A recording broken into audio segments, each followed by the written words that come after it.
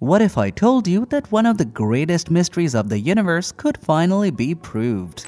It's just been a year since the James Webb Telescope was launched into space, and it has already made some of the most groundbreaking discoveries and taken some of the most breathtaking images that have left scientists completely baffled. In the midst of these mind-blowing photos and groundbreaking discoveries, however, was a claim that seemed really puzzling: that the telescope had spotted galaxies in the very young universe. There were headlines all over the place that the galaxies were so massive and appeared so early that the very basis of Big Bang theory was shattered by the discovery made by James Webb. While everyone went crazy over the idea that Big Bang was contradicted by the new findings, the claims that the James Webb Telescope broke the Big Bang theory of cosmology is just not simply true, and we are going to find out how. We all are a tiny part of a large universe, and we still don't know for sure what is out there, how it all came together, and how different planets, galaxies, and stars were formed. But we do have a theory about the creation of the cosmos. One of the theories developed by scientists is the Big Bang theory, which explains the formation of the universe and everything that exists within its vastness. Scientists, astronomers, and cosmologists now agree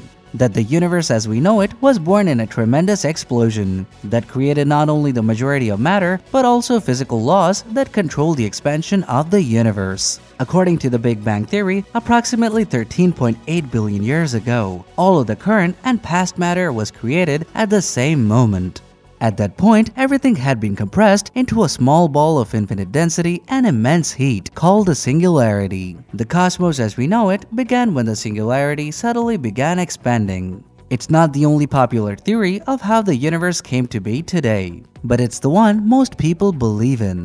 Do you believe in the Big Bang theory? Like this video if you do.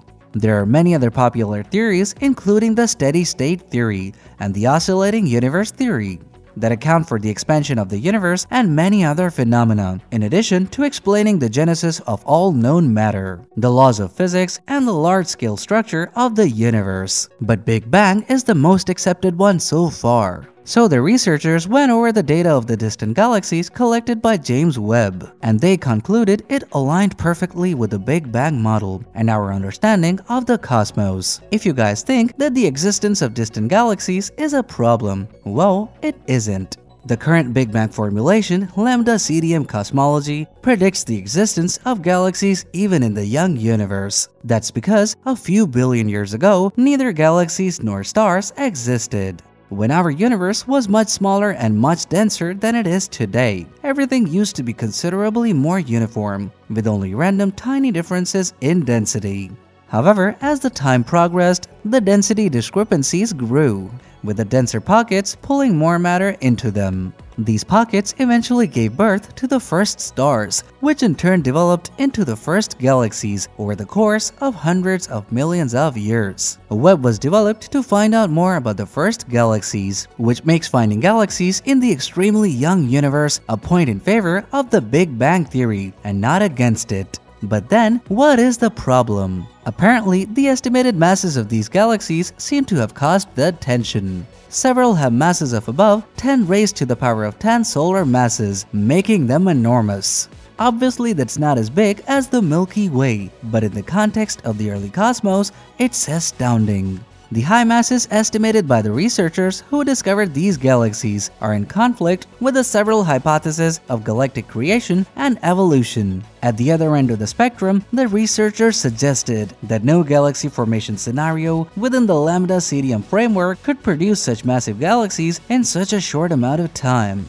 It looked like the Big Bang theory was threatened by the masses of the galaxies in the early universe, so a team of researchers used Webb to identify galaxies with a much more precise and reliable method of determining distance, and they found a sample of 4 galaxies. They were just as far away as the previously confirmed galaxies, but their distances were confirmed and precise. Nonetheless, the masses of these galaxies were only about 10 raised to the power of 8 and 10 raised to the power of 9 solar masses. This begs the question, does lambda CDM allow these smaller galaxies to exist at such a young age in the universe's history, or does the tension remain? What do you guys think? Let's see if we can get some good guesses as we reply to every single comment within the first 24 hours. Scientists have played around with many models, but building galaxies is not an easy job, and many different factors come into interplay. For now, the researchers say that the appearance of galaxies with 10 raised to power of 8 solar masses in the early universe was no sweat for lambda CDM, and the Big Bang is safe for now. Science is all about keeping an open mind, and nothing is set in stone.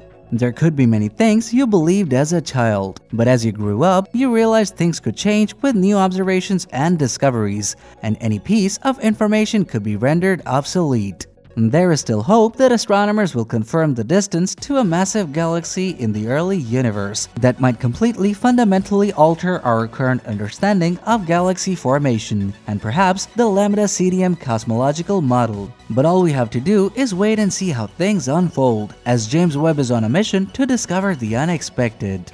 If you want to know how scientists came up with the idea of James Webb and how it transformed astronomy, you should check out this video, or else you will be missing out on something really valuable. See you guys tomorrow at the same time.